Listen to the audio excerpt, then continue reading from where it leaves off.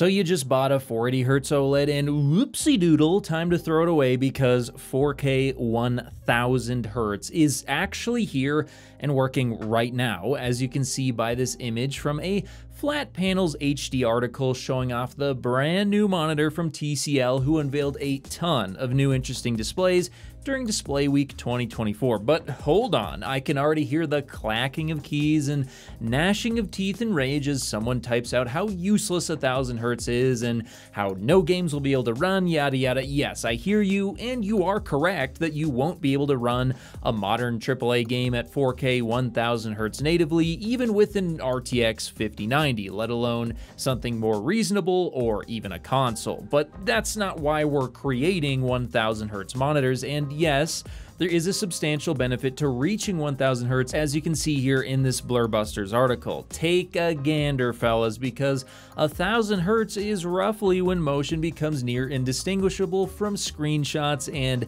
at least I would consider it to be the endgame refresh rate for monitors and TVs, especially considering that we don't need to drive every game or application to exactly 1000Hz to have it be beneficial, when it should hopefully have a VRR range of 48 to 1000, and we have technology such as lagless frame generation outlined by Blurbusters here, assuming all goes as planned. And really, there's no reason not to push frame rates higher, regardless of if we can or can't always take advantage of them in every single application. So with that aside, hopefully we can now all agree that more hertz equals more better, and for that reason, it is incredibly impressive to see TCL wheeling this thing out, but there is one problem. According to the article, it looks like this is just an LCD display, so no mini LED or OLED at 1000Hz yet, unfortunately, but that doesn't mean it won't happen. We're already going to be seeing 1440p at an, let me put my journalist spin on this, eye-watering, face-melting, retina-searing, brain-frying, hopefully I got them all there, 480Hz later this year. And according to Blurbusters, it looks like 1000Hz OLED could be on track to release sometime in 2027. So just, well, I say just, but my God, yeah, a whole 3 years away. The question is, will we see 480Hz make its way to the next generation of 32-inch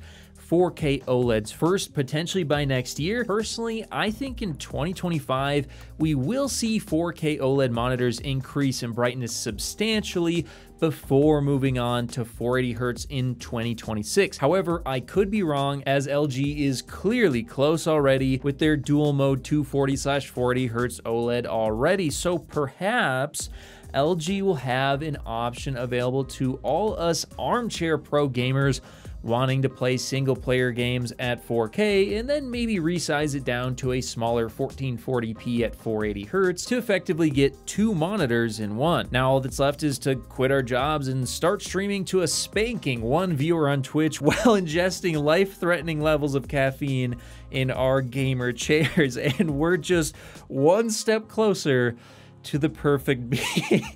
Whether you're looking to connect a new console, gaming PC, or just need a fast and reliable HDMI cable to connect over long distances, Rupro has you covered with their certified 8K HDMI 2.1 fiber optic cable, available in sizes of up to 50 feet and can deliver a perfect full 48 gigabits per second connection over distances other cables could only dream of reaching. And with 48 gigabits per second of bandwidth, it can easily drive 8K 60 FPS or 4K 144 FPS 10-bit HDR video through its ultra-thin, flexible, and durable housing, and it even supports ER. So if you're in the market for a cable that can drive a beautiful new TV or monitor, be sure to check out Rupro on Amazon today.